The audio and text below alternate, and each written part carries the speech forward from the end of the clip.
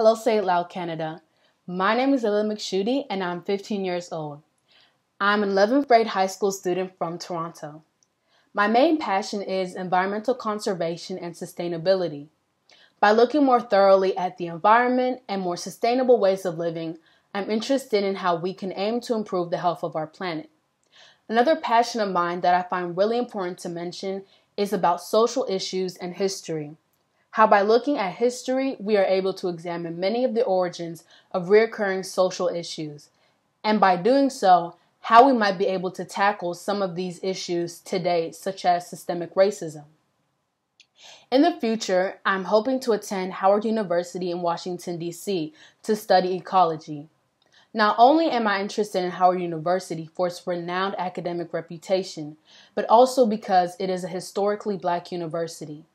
By hopefully attending an HBCU, I'm looking to get an amazing educational, intellectual experience, as well as being immersed into Black excellence.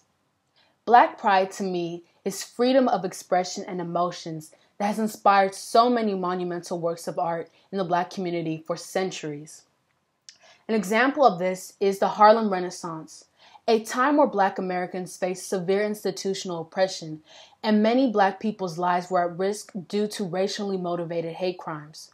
The arts enabled many Black aspiring artists to escape a very dark world, for a world where they could be free and truly themselves.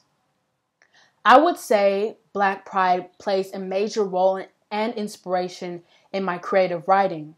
Writing is one of the most important things to me, and that's why I saved this last passion of mine for last.